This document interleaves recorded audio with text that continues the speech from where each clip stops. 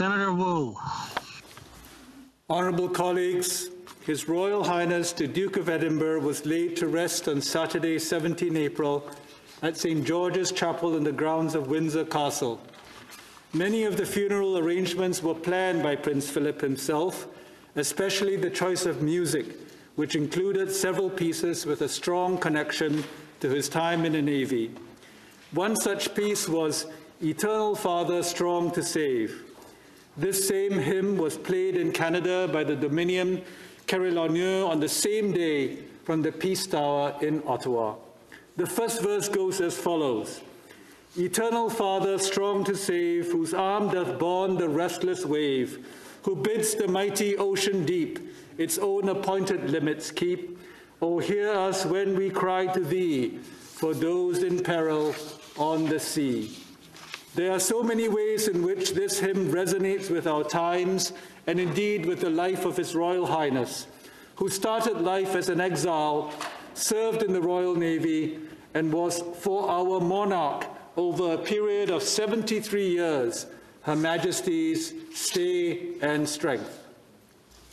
The commemorative ceremony in Ottawa also featured an original piece of music composed specifically for the occasion by Petty Officer Second Class Nadia Pona of the Royal Canadian Navy.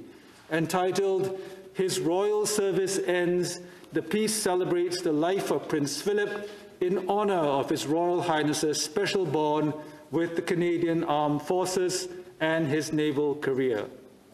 Still on the nautical theme, Prince Philip was instrumental in the creation of the Maritime Museum of British Columbia. After his first visit to BC in 1951, he contacted the Greenwich Museum and asked for the museum to send a collection of objects to the province in order to start a new naval museum. Colleagues, Prince Philip visited my home province of British Columbia 12 times.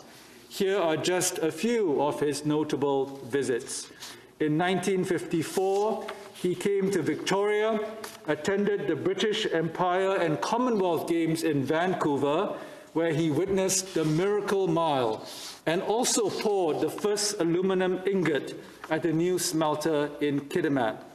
In 1971, on the centenary of BC joining Confederation, the royal visitors sailed from Vancouver to Victoria on the Royal Yacht Britannica.